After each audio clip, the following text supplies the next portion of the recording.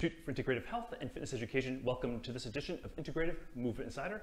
I want to shoot this video real quick for you because we had a question that came in regarding our last edition, part one of our four-part series on Two Anatomy Geeks. So I hope this finds you well, and if you haven't signed up for Two Anatomy Geeks, we're doing a free four-part series on the shoulder complex, the anatomy around the shoulder complex, so that way you understand how the shoulder works and why so many of your clients, especially your older clients, struggle with a forward head and forward shoulder position, and why so many of them have chronic tightness and or discomfort or just can't do the things they need to and or want to at the level they need to and or want to. So we're providing this resource to you for absolutely free. No charge to you.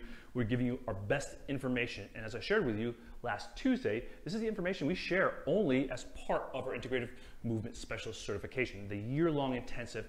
I'll give you some more information about that training program if you want to join us and take advantage of the time you have right now to up-level your education, to empower yourself, educate yourself, and become that leader for your clients, your current clients, so that way you also attract the individuals that need and want you and come out of this stronger and more resilient than you went into this process with. Because again, we're all in lockdown right now. We're all dealing with stress. We're dealing with clients, serving our clients, our community, our family members. We're concerned about our health or our finances, our businesses, what's going to happen after we come out of this. The best thing you can do right now is just take advantage of this time, up-level your skill set, your mindset, and your education, and we're here to help you do that right now. So thank you so much for joining us. Thank you for all you do for your community.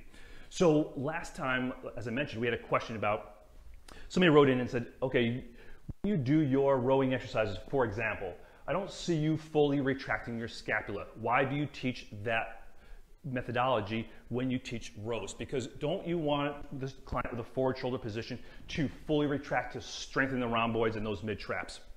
That's a really great question, because that's the exact same thing I learned 25 years ago in school. It's the same thing almost every education teaches today on the shoulder complex. And it's also the exact same strategy that caused both rotator cuffs of mine to be torn, and I should say in both shoulders, rotator cuff tears in both shoulders, labral tears in both shoulders, and created chronic issues for so many of my clients and patients. And what this individual said to me after I replied to him, he's like, oh, it's kind of interesting you say that, because my PTs have given me, both his trainers, his physical therapists have given him lots of scapular retractions and depressions, all those I, T's, and W exercises, and it hasn't made his shoulders better and just made his neck even worse. And that's what we see with so many of our clients, is his shoulders get worse from common rehab exercises.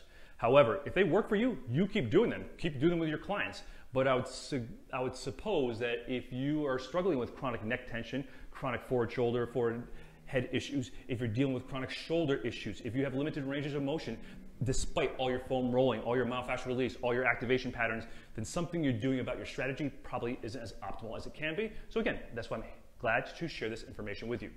If we look at the scapular stabilizers, last week on Two Anatomy Geeks, we talked about the rhomboids and the serratus, how they actually work together. Even though they're antagonists, they're also synergists together in stabilizing the scapula in upward rotation and posterior tilt, and maintaining that nice position as the arm comes out front of the body and ultimately overhead, and controlling it as the arm comes back down. Now, if we look at the mechanics of the shoulder, what we do not want to do is actually fully retract the scapula as an exercise strategy. Because if you watch my shoulders, hopefully you can see it. I'm gonna step real close and turn my back here. This is where the scapula relatively should be in slight upward rotation and posterior tilt. But what happens is when you fully retract and depress the scapula, look how narrow my shoulders get. That's not the position that you want the shoulders to be in. And if you look from the front, same thing. Really narrow shoulders, but when I relax them and allow them to go where they need to be, it goes wider. Do this with me again. Retract and depress and bring your arms overhead, and you're like, oh, that feels awful. But that's what I got taught in PT, that's what I got taught in chiropractic school, that's what I got taught in every seminar I went to right after chiropractic college and for most of my career.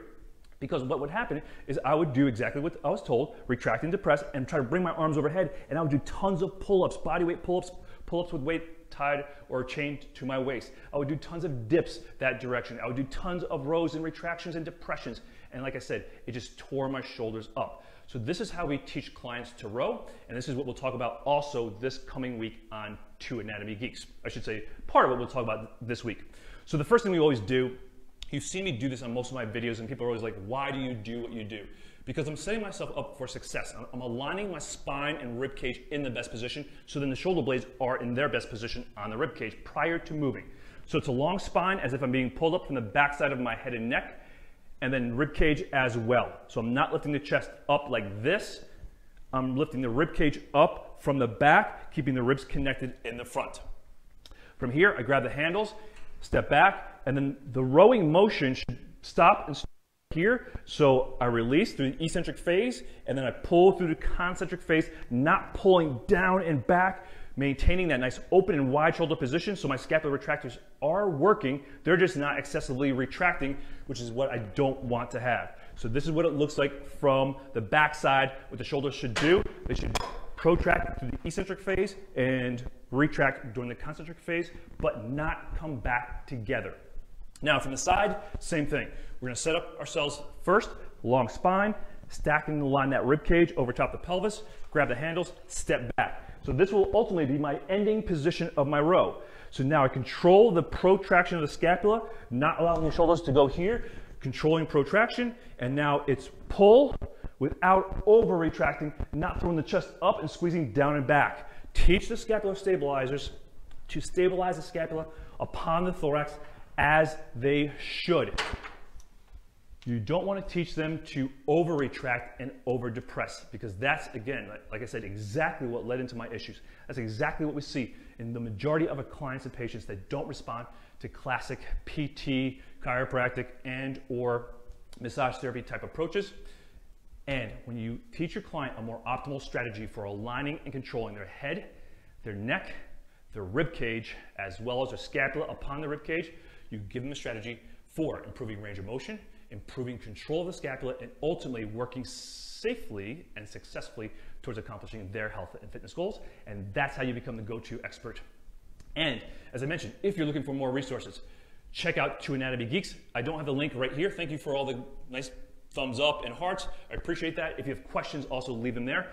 But if you haven't signed up for our free 4-part series of Two Anatomy Geeks, Jill, my fellow geek, she's actually teaching anatomy right now online for the Massage Therapy Institute, where we actually met, where I went through as a student as well, where I started to teach and met Jill. That's also where I met my wife as well. So we will be back on this Saturday, 9 a.m. Central Time, discussing the Levator scapula and upper traps. And this is very important information if you work with those clients that have those elevated shoulders and have those chronic neck trigger points, especially after they work out. We'll discuss why that is, and then more importantly, what you can do about it as a health and fitness professional. So again, any questions, let me know. I'm gonna put the link after I post this video. I'll put the link next to this video so you can sign up if you have not signed up. We had over 200 fitness pros watch the first one, so we're gonna have another couple hundred this weekend. So it's obviously something that's very powerful and important. And as somebody else reported to me, Kamal, I believe his name is, he's like, wow, this is information I never learned as an exercise phys. This is really awesome and amazing information. So thank you, Kamal, for that testimonial, so to speak. We got a lot more great information for you, so that way we support you, help educate you, empower you, inspire you to be that leader for your current clients, serve your community, empower you to be the solution, be the leader that will lead us out of this situation, because we will get back to work at some point. I don't know when that is, but we will get back. Be that leader for your community, and we're here to support you any way we can. Just let us know. And again, any questions, comments, please let me know, and I'll answer all of them. I do have a new webinar coming up right after this, so I'll answer them later today. I promise I'll get back to every single comment. Thanks so much. Make it a great day. This is Dr. Evan Osar with the Institute for Integrative Health and Fitness Education.